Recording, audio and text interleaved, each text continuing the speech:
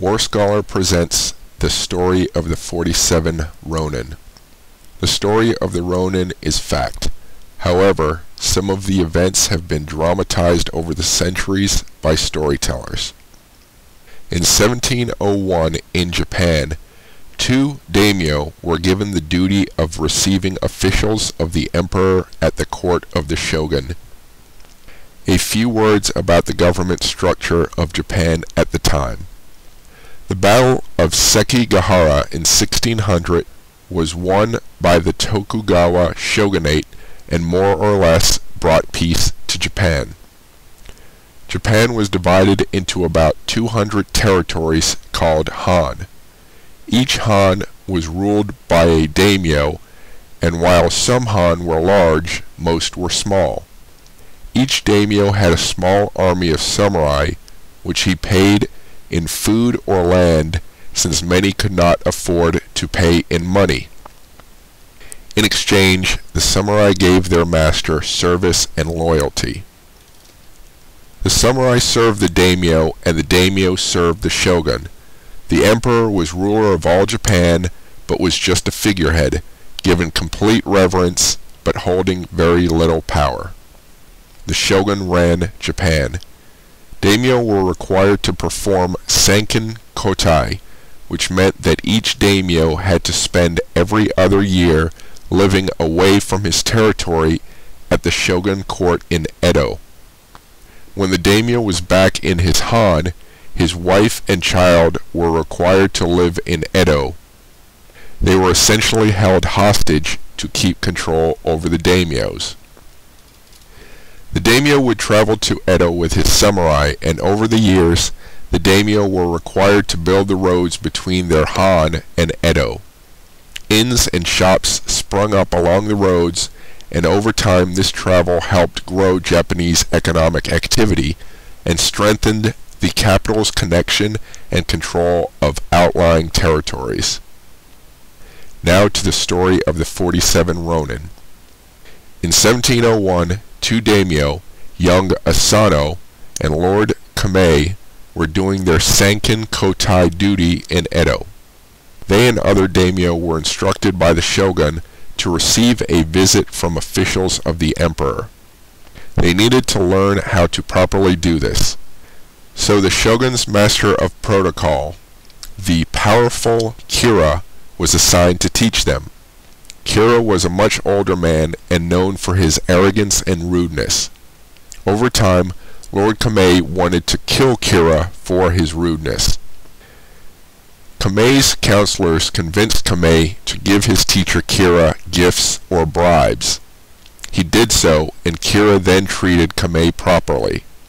However, Kira continued to insult young Asano, referring to him as a country boy with no manners, for not providing gifts to him as others had done.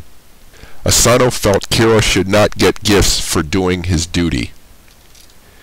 Eventually, Asano was insulted again, so drew a dagger and attacked Kira.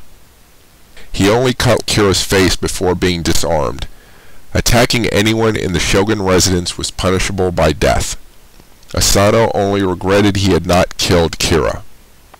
He was sentenced to commit suicide, which he did stoically, and his lands were confiscated and his family name ruined.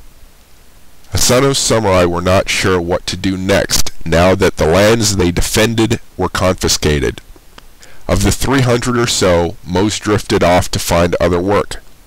The principal counselor among the samurai, Oishi, and 46 of the remaining samurai decided to plot to kill Kira. They dispersed also and found work as carpenters, merchants, and other professions.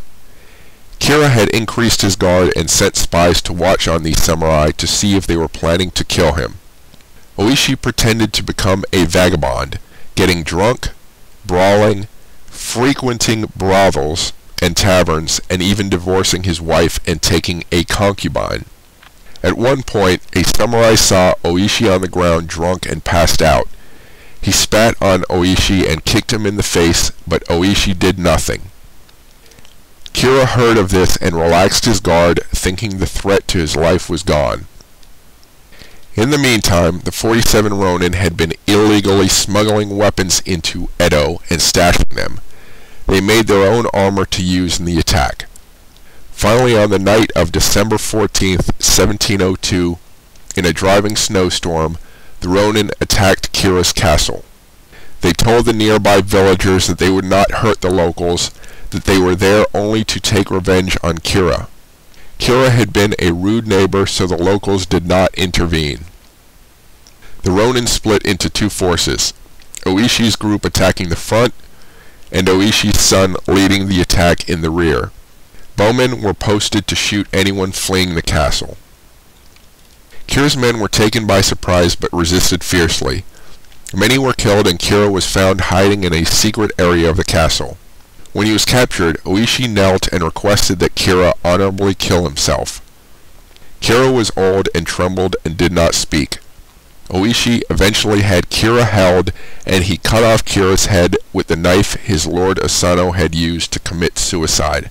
The Ronin marched 10 kilometers or so across the city to Asano's tomb, with crowds who had heard of the attack congratulating them and offering refreshments.